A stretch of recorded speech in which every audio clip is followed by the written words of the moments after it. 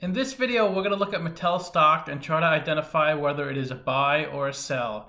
I'll play a little snippet of this interview with Kramer and the Mattel CEO. All right, let's talk about Barbie.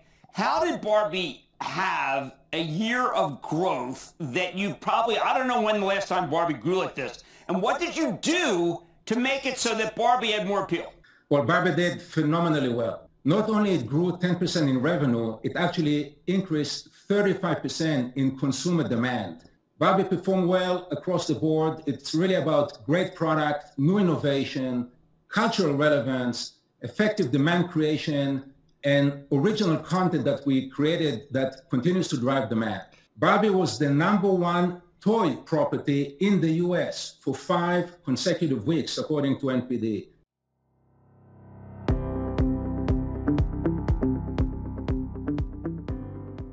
Mattel is a toy manufacturing company founded in 1945. The products and brands it produces include Fisher-Price, Barbie, Hot Wheels, Matchbox, and many more. The company sells products in more than 150 countries. It is the world's second largest toy maker behind Lego.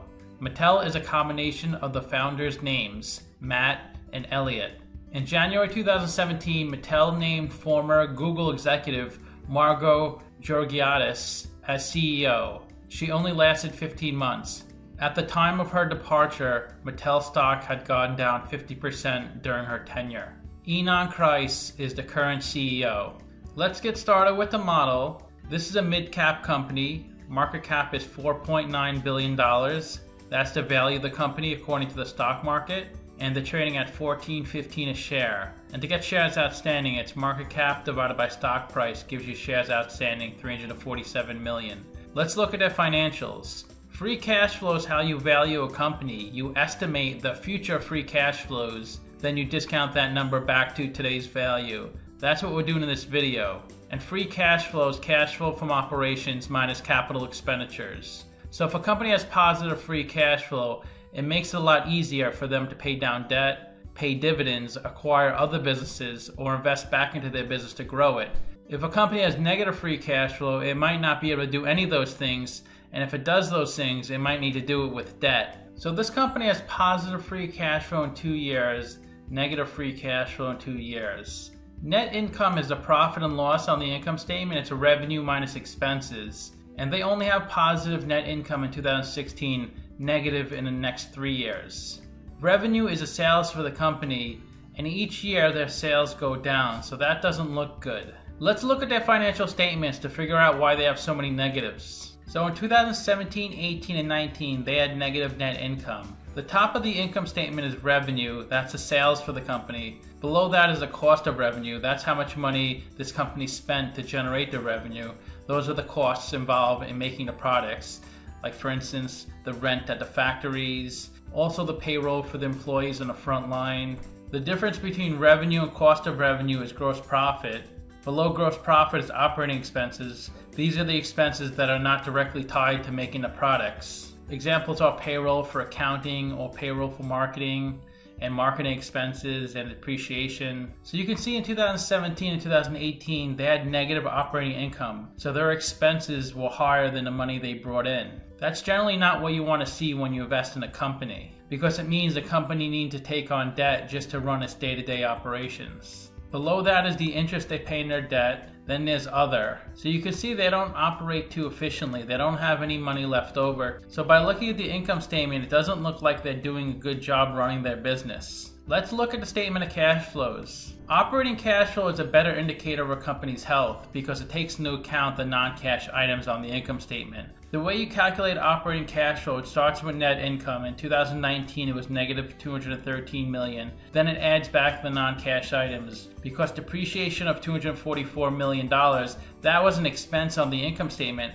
but that was a non-cash item. So it doesn't affect cash flow. So they actually had positive operating cash flow in 2019, not in 2018 and 2017. And the way you calculate free cash flow, you start with operating cash flow, then you minus capital expenditures. So they did have positive free cash flow in 2019, which is very important. Not so much in 2018 and 2017. So it seems like the company has lots of plans in place to improve things. So hopefully these numbers will get better. Let's look at a capital structure. They have $2.8 billion of debt, $500 million of equity. They pay 7% interest on their debt, so they pay a really high interest rate. They don't pay taxes because they lose money each year. And 85% of their capital structure is debt, so they're really leveraged. 15% is equity. And to get the cost of equity, we use the capital asset pricing model. That's 13.84%. And part of the CAPM formula is the beta. The beta is how volatile the stock is relative to the market. And they have a beta of 1.5, so the stock moves 1.5 times the market. So it's a little volatile, it's not too bad. And their WACC is 8.06%, which is a blend of the cost of debt and cost of equity. And the WACC is a discount rate we're going to apply to the future cash flows. We estimated 4 years of future free cash flows. We also estimated a terminal value, which is all cash flows past year 4, that's $2 billion. We discounted those numbers back to today using the weighted average cost of capital. We get a value of the company of $2.4 billion. We divide that by 347 million shares. We get a calculated stock price of $6.83. They're trading at $14.15, so they're trading at a 107% premium.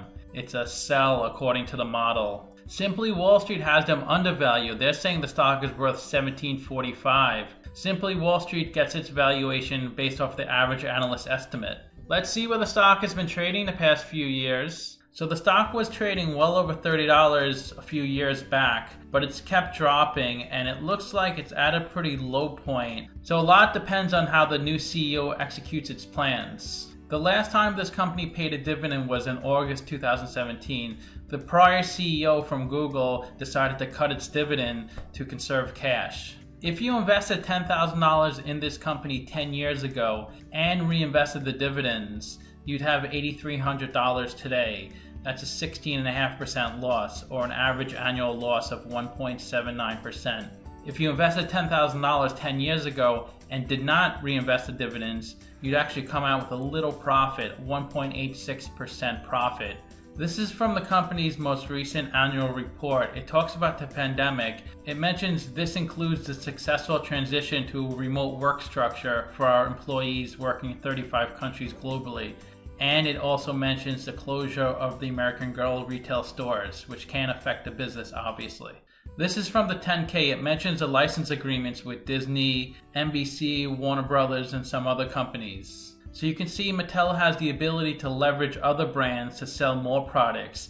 It does obviously have to pay a royalty expense for using these brands, but it's well worth it, I feel. Another thing to consider when investing in Mattel is the possible bankruptcy of one of its customers. In 2017, Toys R Us filed bankruptcy. That really affected Mattel's business because Toys R Us sold a lot of Mattel's products. Also, to make the situation even worse, Toys R Us owed Mattel over $30 million that it never paid them because it filed bankruptcy. 1/3 of Mattel's business comes from Walmart and Target, so if either of those companies filed bankruptcy or just stopped carrying Mattel's products, that could really hinder their business. It is good to remember that a company's financial performance is not 100% correlated to the changes in stock price. It can help or hurt the stock price. But the only thing that's correlated to the stock price is supply and demand of the market. If more people want to buy a stock than sell it, the stock price will go up. And if more people want to sell Mattel stock than buy it, the stock price will go down. The market is forward thinking. In the short run, you can't really predict the stock market, but the best way to mitigate these things is to hold a stock for long term and hold it in good, solid companies. Let's look at their financial ratios. The average PE ratio in the market is 17.3, the median is 15.3.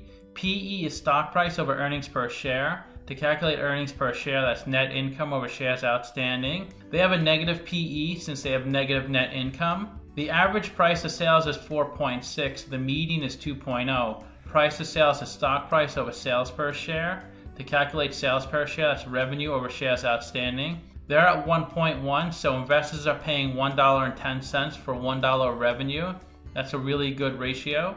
The average price to book is 4.8, the median is 2.3. Price to book is stock price over book value per share. To calculate book value per share, that's equity over shares outstanding. They're at 10.0, so investors are paying $10 for $1 book value. Equity is total assets minus total liabilities on the balance sheet. The average interest coverage ratio is 12.7, the median is 3.9. Interest coverage ratio is EBIT over interest expense. They're only at 0.2, so they cannot cover their interest payments, which means they may need to take on more debt. Average ROE is 13%, the median is 12%. ROE is net income over equity. They're negative since they have negative net income. Average current ratio is 1.8, the median is 1.3. Current ratio is current assets over current liabilities, so they can cover their current liabilities, which is great. Current assets are assets that can be liquidated into cash within 12 months. Examples are cash, accounts receivables, and inventory. Current liabilities are debts and payables due within 12 months. Examples are current debt and accounts payable. The best way to look at ratios is to compare them with similar companies. I've done videos on Nautilus, Planet Fitness, and Six Flags, all in the same industry as Mattel. And if Mattel has a number in red, they're worse than the average. If they have a number in green, they're better than the average. So of course they're worse in PE because they're negative. They have the best price to sales of all the companies, which is interesting to see. They're worse in average and price to book. They're doing fine in current ratio. ROE, every company's negative. In terms of debt, they are worse than average, but two companies have 100% debt. They're at 85%. They're the second largest company of the four at 4.9 billion market cap, and nobody pays a dividend in this industry. So to summarize, I have them trading at 107% premium. Their ratios and financials look really weak. Let me know what you think. Give this video a like, subscribe, or comment below. I respond to all comments. Also, if you'd like to do a private Zoom session with me, receive a custom valuation, or just support the channel, you could become a member by clicking the link in the description below. Thanks for watching.